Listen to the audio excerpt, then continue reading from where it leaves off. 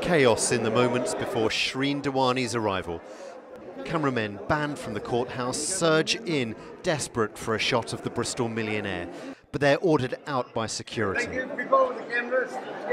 Dewani's covert overnight flight from Bristol only increased interest in this case, which has electrified South Africa. As he arrived amid high security, police were keen to keep Shrien Dewani out of sight. A paparazzi photographer pictured Shrien Dewani before he appeared, though.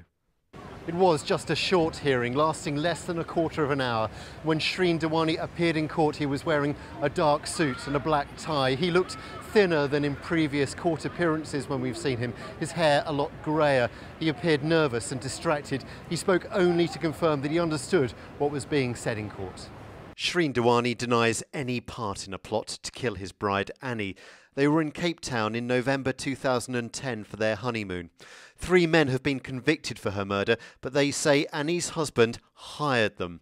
And their evidence is the reason police were so keen to get Shrien Dewani back to Cape Town.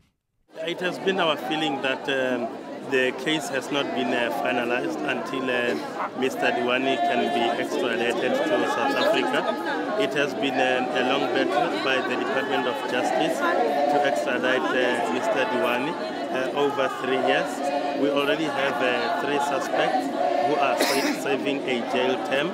Shrien Dewani was remanded in custody here to Valkenburg Psychiatric Hospital. He made no application for bail, and he will remain here in a single cell until his next court appearance on May the 12th. On the 12th of May, he will then come back to court, and of course, whilst he's in the care of the doctors and the nurses, they will be able to give us more information in terms of his health, and we'll be able to make a decision going forward from there on.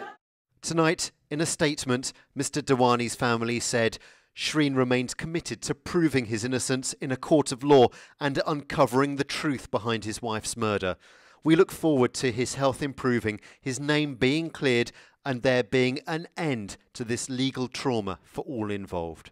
Tonight, as Shrien Dewani spends his first night in Valkenburg, preparations are being made for his trial. The Bristolian's future and the facts of this mysterious case will be decided in Court 1 of this High Court in the months to come. Robert Murphy, ITV News, Cape Town.